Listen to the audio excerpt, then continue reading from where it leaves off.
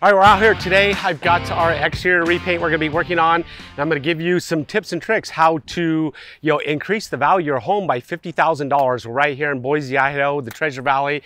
We got a home right here. This is about a 2,200 square foot, home, and there's some things that you can do on this home to increase the value of this home significantly.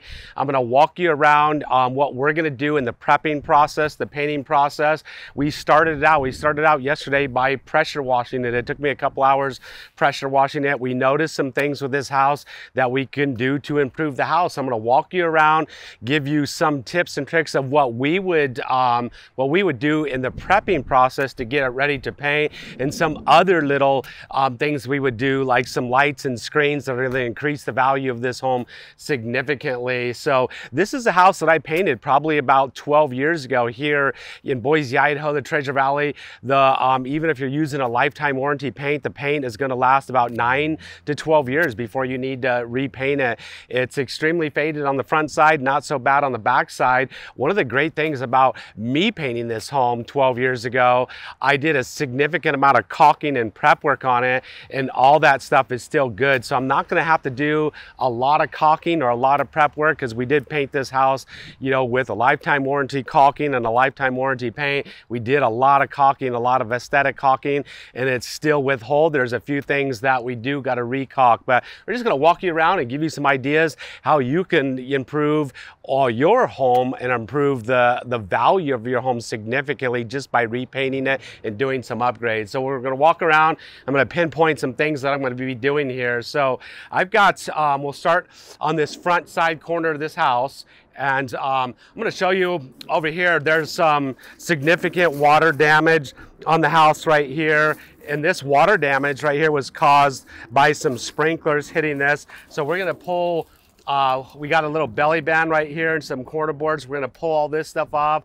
We're going to redo that. There's probably about $100 in materials right there to repair that. I'm going to be looking around any type of caulking, any type of priming, all still in pretty good shape. It's just faded. We do got some caulking on some sides of the windows. I'm going to be doing here. We'll continue to walk around. You look at the house. Everything looks good here. We've got a big hornet's nest we missed right there, pressure washing. You don't typically want to miss stuff like that, because if the customer walks a house and they think you pressure washed it but you didn't knock down some hornets, they're going to wonder why, or if you did pressure wash it. All the caulking here, everything looks good. Around here we do got some cracks on some windows right here. We're going to want to caulk that. Continue to look around. There is some paint from previous painters that's on the face of these windows. We're going to want to get that off and make that look nice, clean, and neat. I'm walking through the entryway. I've got some fascia up here that's got a little bit of water damage to that. We're going to want to caulk that right there and get that all tidied up. The entryway is 100% caulked. I usually caulk the 100% of the entryway. That's all caulked and there's nothing cracked. This looks really good. This all held up. Maybe a few little blister spots. These blistering exposed spots like this, we're going to want to use a product called triple thick peel bond primer on the blistering. It's going to seal that blistering. Here's like a little blister spot right here, very small. Some cracks up here, all looks good. We do have some batting on some soffits, got a little crack right there. We're going to want to caulk that. I'm kind of looking at all that stuff. It's minor. There's a few spots on the garage door. This is actually wood. One thing that a lot of people probably don't know and understand, the siding. This is not wood siding. This is a composite material. It's really what I call just glorified cardboard. It's ground up. It's some glues and primers are added to it. It's got like a paper material over it, so it looks like wood, but it is not actually wood. So we we don't treat it like wood when we're painting it, but this right here is actually redwood.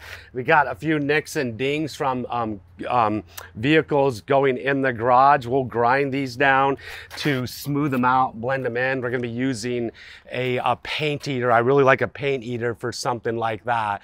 We got a few little blister spots, a spot where a flag thing was removed right there. We'll prime over that. Got a little crack up there. This is one thing when it comes to improving the value of your home that is kind of significant. Update your lights. These lights got their sensors on them are oxidized, broken. The sensors probably don't even work anymore.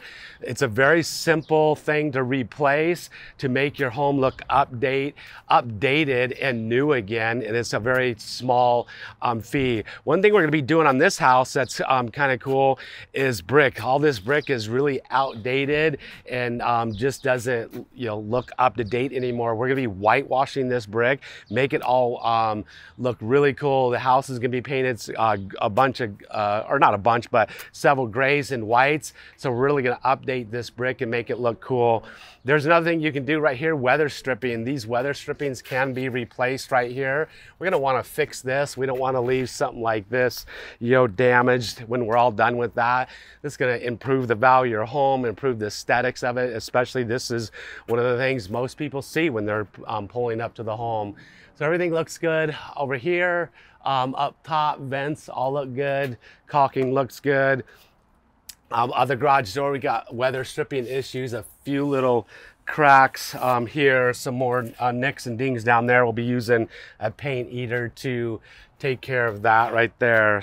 So we do have the side of the house right here. We've got the sprinklers. We have we got grass right here, and these sprinkler systems are hitting the house right here, damaging that. We're gonna fix this. We're gonna pull this off. We'll just cut it right here and replace that. They still make this siding. That's gonna be an easy fix, about $100 in materials right there. A good suggestion to the customer is to right here, just eliminate the grass going forward right here so you don't get your sprinklers hitting that to water this grass, and just make that rock, and that'll look nice, and then it'll protect your house. We pulled off the corner board right there. We're gonna replace, and we're gonna replace that siding. Just moving right along here, we've got windows around this house. We've got getting beat by the sun, oxidized screens. Very simple, easy fix, about $20 to $25 per screen. We've got a mobile screen company that will come out and rescreen these. We also have a hardware store that we take them to, drop them off, and they'll rescreen them for like about $10 less. Very simple thing that you can do to increase the value and the aesthetics of your home. We do have some caulking around some windows right here. Just a few little spots that need to be primed. A new, looks like maybe electrical or TV box or cable TV was put on. We like to paint these so they blend into the house so they don't stand out very well. Moving right along here, all this looks good. Vents are caulked. Everything looks good up there. Do you have a few little cracks right there? We'll be re-caulking. We're on the back side of the house right here. Dog door doesn't blend in. We'll paint that to blend in. Those lights don't look bad. You can actually, for like $50 for a light, you can get a floodlight up there that looks a lot more modern, up to date. Here we got some old doorknobs that are kind of old, out of date. Very simple and easy, just a couple screws, 4 screws that replace that doorknob, and that'll significantly increase the value of your house just by adding updated doorknobs. This door is going to look a lot better. We're going to sand out some of these paint runs. We'll fix some of these dents with Bondo, and that door will look a lot nicer. We do got a little bit of water damage down here. We'll be grinding out and sanding. All this looks really good. This is shaded by a tree, so it helps protect it. A little bit of priming down there. Here's another window screen that would benefit to being replaced. Some cracks around some windows, and there is some paint on the face of these white vinyl windows that we'll want to correct and try to make that look nice. Here's a hose reel. Very simple and easy to do. We remove this hose reel to paint this house to make it look fresh and clean. We can take Rust-Oleum industrial enamel and either paint this white or black. We'll probably paint it white, and and that will look nice, fresh, clean, up to date. We do have, this might be related to water damage or some settling, but we do got some big cracks right here we're gonna caulk, some priming right here, caulking, a little bit, not a whole lot back here. So it's really nice to know, I painted this thing, did a lot of prep work on it, and there's not a lot of prep work to do on it. Corner boards down here, a little bit swollen, and once again, this is, a lot of people probably don't understand, this is not wood. If it gets wet down here on these corners, this is probably related to downspouts spilling down here. These things are swollen. If the customer doesn't like that swollen look to it, you can't do anything about it other than replace it. And most customers are fine with the look. A downspout's mounted over the top of that. Once I'm done, you can see where the downspout wasn't painted behind there before, which is not good practice. It's always good practice to remove them and then, paint behind them and paint behind the downspouts. We do got gutters up here. Going to be painting the gutters. We always paint our gutters. If they've never been painted before, we put a primer on them, a bonding primer first, and then paint those gutters. But they've been painted, so we can go right over the top of them with our lifetime warranty paint. We got some screens back here, a little bit oxidized. Definitely want to take care of that. We do got windows right here with previous red paint all over them. It's really good to correct that and not let that look like that. You can actually paint the face of this vinyl, make that look new again, and then retrim out the window. Another hose reel holder, we'll paint right here, make that look fresh and clean, or just suggest to the customer that they buy new ones, and that will just help the look of the house and make it look more modern, up to date. We do got some, there used to be a pond right here, water damage. We're gonna want to prime underneath this, get some of this peeling paint off right here, and really take care of that, deal with that. We're gonna prime that with triple thick bonding primer. Just cruising right along here. We've got backside of the house, looks really good, neat and clean. I don't think the doors were painted last time. Red doors, customer definitely doesn't want these maroon red doors anymore, so we'll be repainting those doors. We're not gonna be doing this awning, we're just doing the house. So this wood awning, probably could be power washed and stained. We won't be dealing with that this time. We got some caulking issues right here. We'll be redoing the caulking here. All this looks good. Windows, screens back here are shaded, so they're in good shape. This all looks good. And then we're back to the opposite side of the house. All that looks good. A little bit of swelling down here on a corner board. That's all good. So that's, kind of some of the things that we'd be doing, on a house to help increase the value of this house, especially, if you're wanting to refinance your home or if you're wanting to sell it and get more money out of your home. Simple things that you can do, painting. There is a shed over here. We're going to be painting the shed to match the house. So kind of the same thing applies to that shed. We treat the shed just like the house. We do the same type of prep work, same type of painting.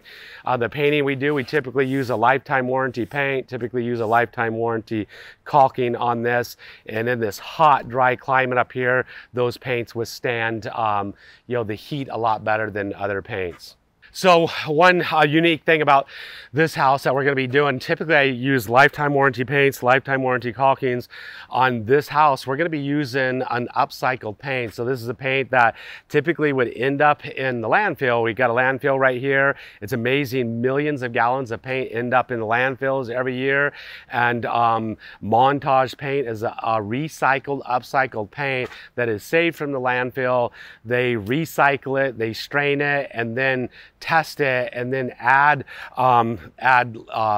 products to the paint like titanium and more resins and stuff to make the paint even better than it was previously before tested, and then it becomes an upcycled paint. I really like the paint. It's great paint, brushes, rolls, and sprays very well, and it is keeping paint from the landfill. So we're going to be using a significant amount of paint on this house. We're going to be doing the brick. We're going to be whitewashing the brick with the upcycled Montage paint and then painting the house with it. So You're gonna get a look at that. The paint, the price of the paint, upcycled paint, you're gonna be paying around $20 a gallon, and that's a savings about $50 a gallon. So if you wanna increase the value of your home, but save money on paint, you literally could save yourself, $1,000 to $1,500 in the cost of paint on your home by using Montage upcycled paint. So there it goes. We're gonna get going with the prepping process. I'll show you what it looks like to do some of this caulking, to do some of this prep work now.